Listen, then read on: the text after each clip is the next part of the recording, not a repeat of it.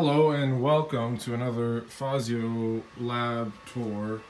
This is the latest edition of the Fazio lab. Here I am in my new apartment. This is my bedroom, okay?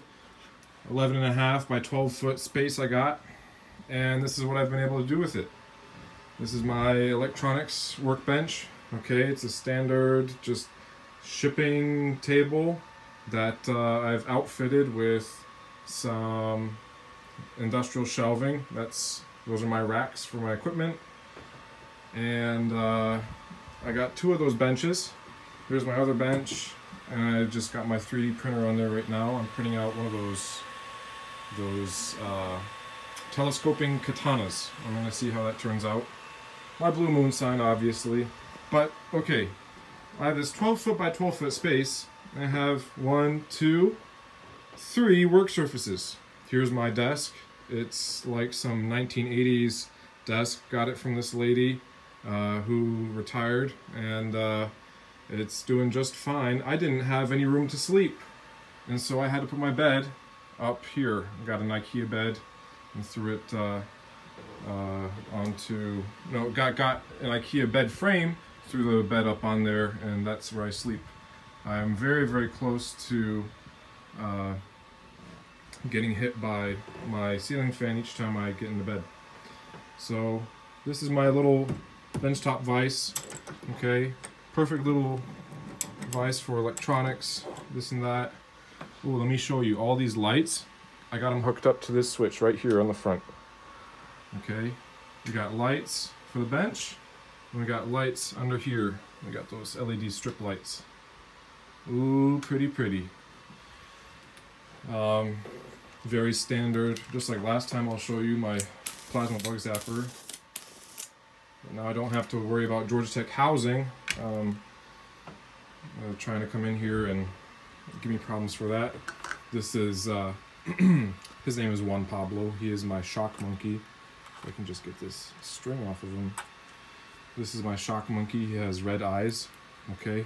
It means he's primed and ready. He's a shock monkey taser. That's what he does. And he charges through his butt. He has a little USB port in his butt where you charge him. So that's one Pablo. This is the Matamosca 15 mil. Okay, it's my self-aiming laser gun, which we got a code, and it's going to use a phone that you slide in here, connects via USB. Also got an aux cord and stereo sound for the cool laser sound effects. Okay, this is my capacitor bank. I have 4 of these huge capacitors, and I have just the project to make with them. Just wait and find out what I make with these huge capacitors. It's gonna be crazy. Otherwise, these are all my hand tool type of things. They stay on the workbench. I've got my oscilloscopes, audio analyzer, some power supply type of stuff. This is nice. This is my Tektronix mainframe. It's like having an entire electronics lab with all these instruments. And this is my really old oscilloscope. Ooh, Tektronix 7834, I love you. Tektronix storage, analog storage nonetheless, oscilloscope, and I like to use my curve tracer that I made like 3 years ago. I like to use that on that oscilloscope. Again, just some part storage I got thrown up there. I like to use these bins too. And yeah, electronic components, taps and dies.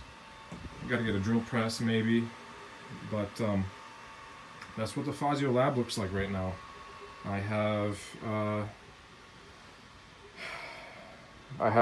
this workspace, and over here I got this is my closet, my shirts, ties, shoes.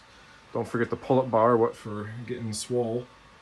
And got some sheet materials and whatever. So, oh, look at this. This is my probe rack. I mounted it up. Oh, look how sturdy this is. I love this probe rack. So I can take all of my banana connectors. They go just like this, okay? And my BNCs. This is just, I love this probe rack, okay? And my entire workbench. It was a huge project, and I live here on the second floor. It's gonna be a real issue when I have to move out of here. I don't know how soon that's going to be, but this is my Fazio electronics lab and some of the equipment that I run right now. Oh wait, no, I didn't even mention this. This is just like extra parts and storage and wires, just some miscellaneous stuff. Well, I hope you enjoyed seeing what I have at the young age of 21. I'm 21 years old, and this is what my lab looks like. I can't wait to see what it looks like in 5 years. Anyway, hope you enjoyed, and catch you next time.